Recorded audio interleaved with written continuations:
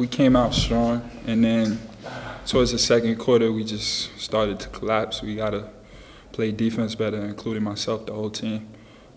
Can't let the team get easy baskets, get our confidence now.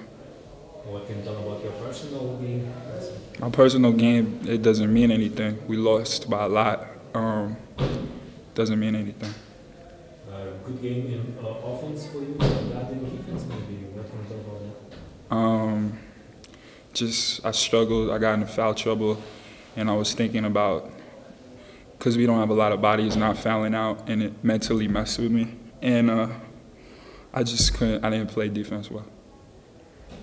What can you tell about Neptune's team? They were a solid team. They played well together. They passed the ball, played unselfish.